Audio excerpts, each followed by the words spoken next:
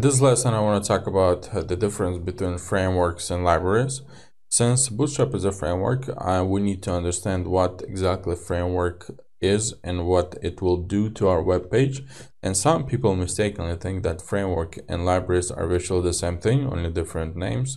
Some people think that framework is a collection of libraries, and both of those assumptions are wrong. Framework is not a library, and framework is not just a collection of libraries.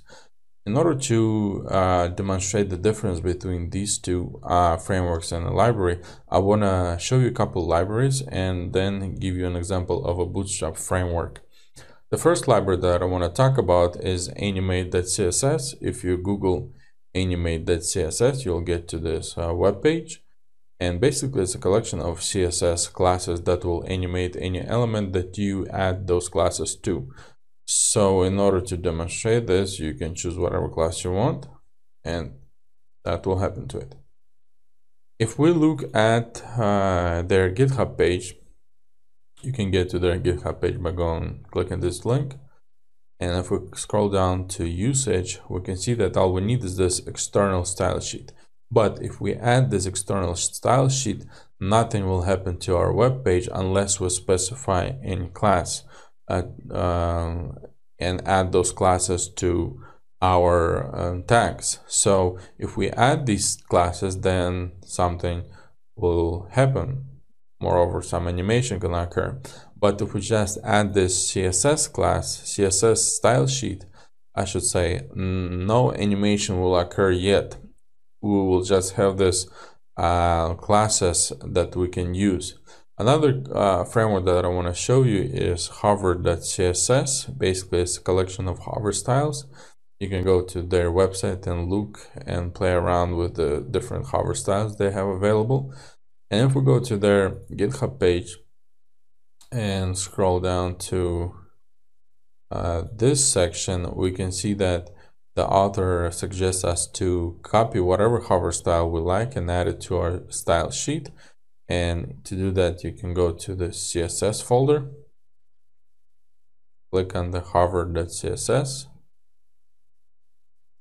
and just find your favorite CSS hover style and add it to your CSS style sheet. For example, if you choose to use hover.skew, add it to your style sheet and then add the class to your element, and only in that case your element gonna be affected by this library. So basically, library is just a collection of helper classes. They not necessarily change your document, change your styles. They just you have just access to array of classes or functions that you can use throughout your web page. Next, I want to talk about framework. What I got here is a code pen with a little markup, just an A tag with a hello world. And you can see that there is a margin around the document. Also, the text is blue and it's underlined. And if we inspect it, we can see that these styles are being applied from user agent style sheet, and user agent style sheet is a style sheet within your browser. Basically, in my case, Chrome decided that my links should look like this.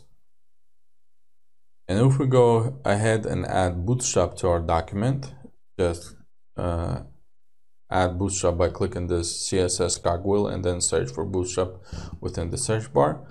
Once you find it, click Save and Close. We can see that margins is gone and there's no underlined text. The underlined text actually appears on the hover state. So we have just added Bootstrap framework and a lot of things has already been changed. The margin has changed, the text has changed, the color has changed, the font family has changed, and we haven't added any classes.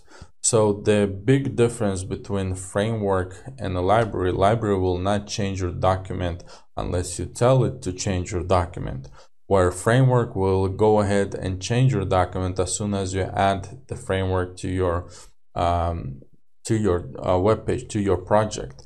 So with Bootstrap, when we're going to be working with Bootstrap, the main thing to take away from this lesson is that framework will go ahead and change your styles, change your elements, change the way your document works on mobile. And you need to be ready for that. You need to realize that Bootstrap will change your document without you telling it to change your document.